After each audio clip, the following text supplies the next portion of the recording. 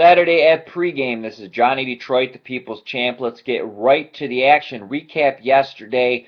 Rough beat for multiple handicappers as San Francisco comes back and scores 4 runs in the top of the ninth to take down Oakland 5-4. A lot of guys had that as a big play.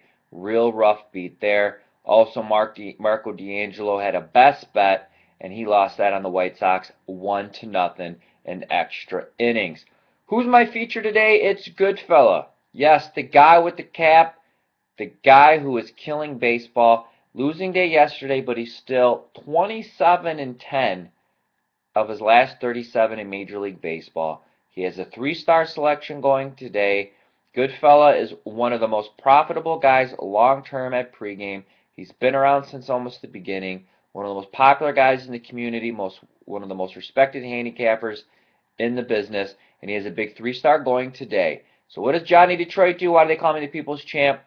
I have discounted his 7 and 30-day packages today until midnight. You can get it discounted. So for those who understand basic math, his package today, $24. So write it down if you have to, $24. His 7-day discounted, $69. That's 7 days of all Goodfellas selections for $69. His 30-day, $149.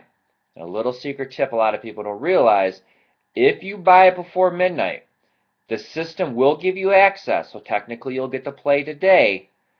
But since we don't want anyone to potentially buy it at 11 o'clock at night and get cheated out of a day and there's no games, the system automatically doesn't start the countdown until after midnight. So the 7-day is technically 8 days. The 30 is technically 31.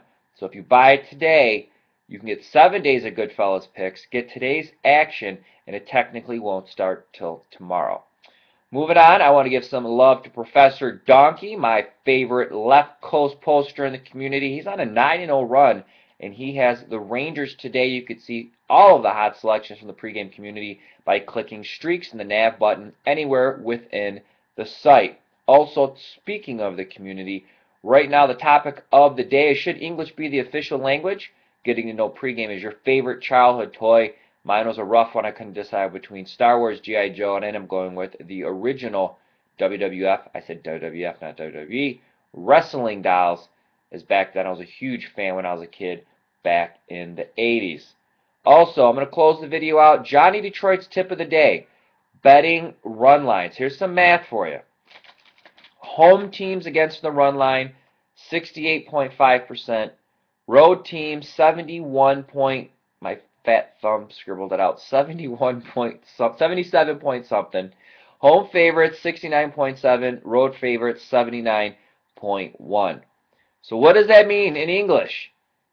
Not saying you should never take a home team on the run line, but all things considered equal, you should focus on road teams. Is it clicking in your brain why yet? If it's not clicking yet, I'll tell you as I close out the video. A home team wins by 1, they don't bat. A road team up by 1, extra innings, 9th inning, they continue to bat. So obviously, the home team scores unless there's guys on base and then they hit a home run. The 1 run comes in, even with guys on base, the game's over. Road team could pile on the runs, thus, road teams on the run line mathematically cover that 1.5 more often than a home team, also more often than a home favorite. So from Johnny Detroit to you, thanks for watching. That's going to do it. I'm back on Sunday. Best of luck.